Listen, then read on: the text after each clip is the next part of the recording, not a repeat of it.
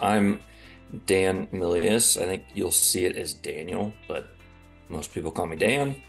I am ABC certified prosthetist and orthotist.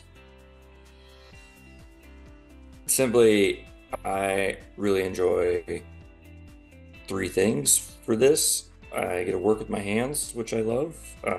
I'm a science nerd, and I really like taking care of people, helping people.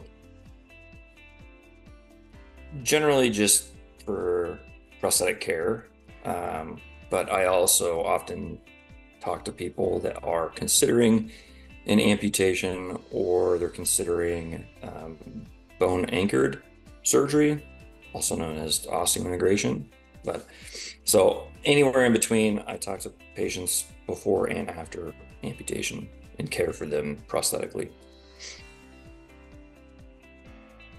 One of the biggest benefits, I think, for doing what I do, I like to get to know my patients. That helps me understand kind of how they want to live, and how they need to live. Okay. So when I'm thinking about their prosthetic care, that allows me to be more specific or tailor their prosthesis to these types of activities. I kind of always have the mindset, I don't want my patients to ever feel held back in doing anything that they want to do, right? So much of what I do is geared towards, how you and I think about just going about our normal day.